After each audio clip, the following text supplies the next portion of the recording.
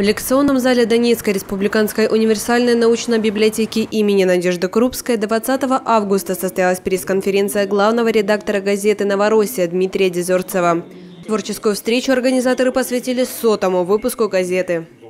Это мероприятие мы планировали, наверное, больше года. Мы рассчитали, когда в нашей газете «Новороссия» выйдет 100-й номер.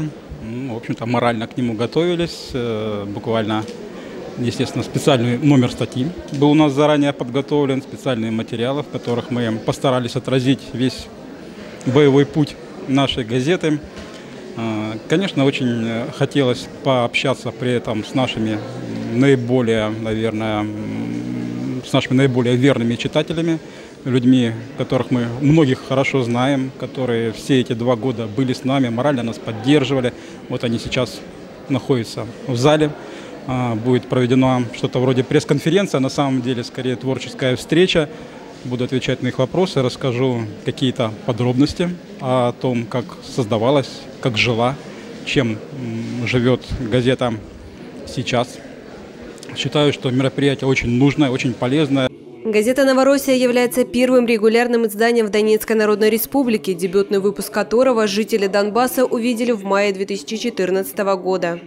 Я помню, как она начиналась, с творчества энтузиастов, с творчества активистов общественно-политического движения «Партия Новороссия». Потом она охватила весь период, скажем так, самых напряженных событий лета-осени 2014 года. И военные действия освещала информацию, как раз военкоры работали, освещая те события, которые были в Донецкой Народной Республике.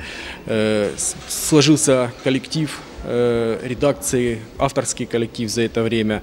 И надо сказать, что газета, в принципе, уже вошла в историю, потому что, я знаю, в Санкт-Петербурге вышло большое двухтомное собрание документов по нашим событиям, по истории, новейшей истории Новороссии. И в том числе первый том включал в себя выпуски газеты «Новороссия». Буквально вот за 2014 год все выпуски газеты. Это уже очень значимо. Я думаю, что все активные патриотические авторы будут сотрудничать с данной газетой и раскрывать дальше и нашу историю, нашу культуру, наше краеведение, нашу идеологию.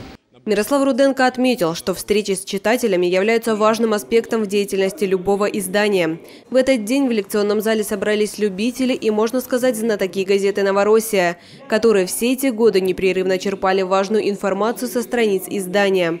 За 2 года истинные ценители смогли найти и сохранить у себя все 100 выпусков газеты. Сделать это было довольно непросто, так как самый первый выпуск был специальным, а тираж издания на тот момент был ограничен. Алина Черняева, Алина Боярская, Новороссия ТВ.